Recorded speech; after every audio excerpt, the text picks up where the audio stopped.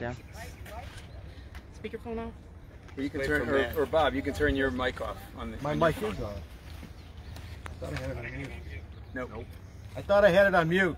Nope. It's all Bob's fault. No, we heard all of it. Bob. Okay. Yeah, Bob. Be careful, because everybody's watching us. You're on now, so don't say anything you don't want to be overheard saying. Okay, so we were just right across there where that car is driving. Oh, okay. Okay? So that's where they're coming from.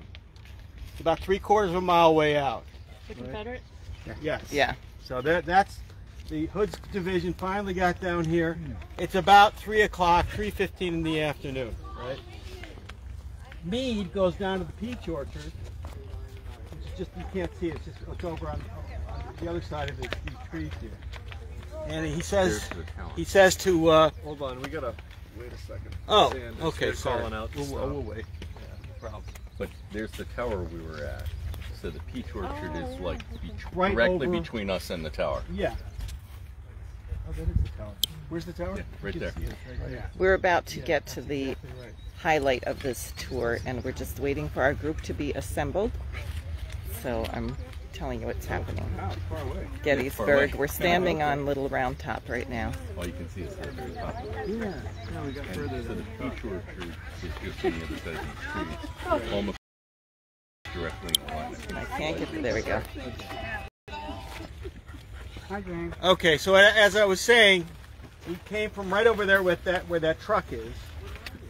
That's Warfield Ridge. That's where they're coming from. But we don't know that yet on our side, right?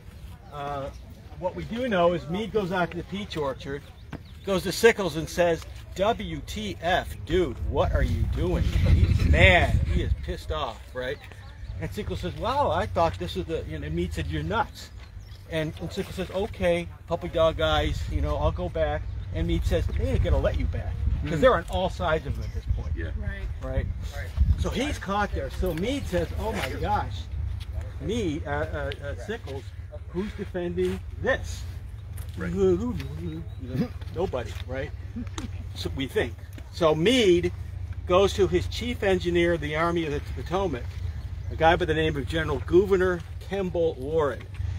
That's him. Now, why is he named that? Guess where he's from? New York. Where? Specifically? Cold Spring. Cold Spring. He's from Cold Cold Spring, New York. Cold Spring, New York. Right across from. He has a chief of staff named Washington Roebling. Everybody know who that is? Built the Brooklyn Bridge. Roebling. Oh. That's his next in command. Warren's sister is named Emily. Later become Emily Warren Roebling, and finishes the bridge. That just shows you how tight-knit this Union leadership, Union Army stuff is. I thought it was John Roebling. Is it Washington Roebling? No, John Roebling's the kid. The kid. Oh, okay, Yeah, okay. it's Washington Roebling. Huh. The one that started it. He got the Benz and all that. Oh, yeah, right. So Meade sends Warren up here to find out what is going on. So what does he do? He orders, there's a Union battery down there at Devil's Den. Right? Is that where the rocks are? The rocks. Yes, that's where the rocks are. Okay. He orders the battery to fire into the woods where we just were. And he sees all this commotion when they fire in there. And that's how we know that's where they are and they're coming. Oh. It's about 3:15. And wham, the artillery from the other side of the field. Remember, these guns have that range. Start flying over here. Meade's going, Warren's going, my God, what are we going to do? So he sends out his aide to try to find the closest corps commander. His aide finds the commander of the 5th Corps, George Sykes. Sykes sends his aide out to try to find, the division commander. And while he's doing that, he runs into a gentleman by the name of Colonel Strong Vincent, who's the head of the 3rd Brigade of that division. And Vincent is a perfect Lincoln-esque template, if you will. Knows absolutely nothing about military stuff, right? He's from Erie, Pennsylvania, graduates from Harvard, and when the war starts, he says, "Gosh, I got to do something." Organizes a brigade, and he does what Lincoln does. He just reads everything, and he becomes so brilliant that McClellan says his regiment is probably the best in the entire Corps, if not the whole. Coming from McClellan, that's quite a compliment. Yes. McClellan had high standards when it came to actual military competence, you know. So he runs into Vincent and his brigade, and Vincent says, "What are you doing? You're running around with these orders." He says, "Well, I can't give them to you. You're just a colonel. You know, I got to find your division commander. You know." He says again, "Give me the orders. What are they?"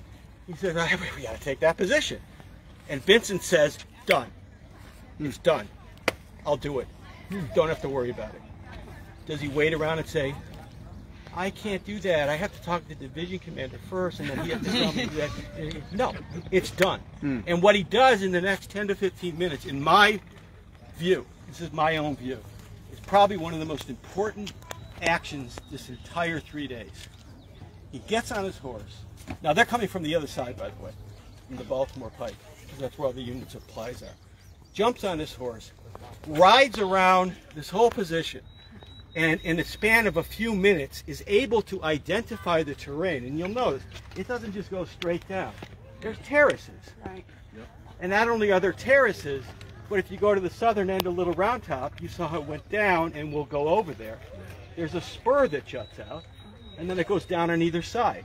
So he looks at all this in a few minutes and comes up with an absolutely brilliant defensive line, which starts way over there where that monument is. Over there. No. Oh, okay. No, back Way over there, back. Oh, okay. And down the You can hill. barely So see it's the down. top It's of not it. on top of here. It's on one of these terraces. And this is Strong Vincent? Yeah. Who's doing this? Okay. Vincent has a brigade of 4 regiments.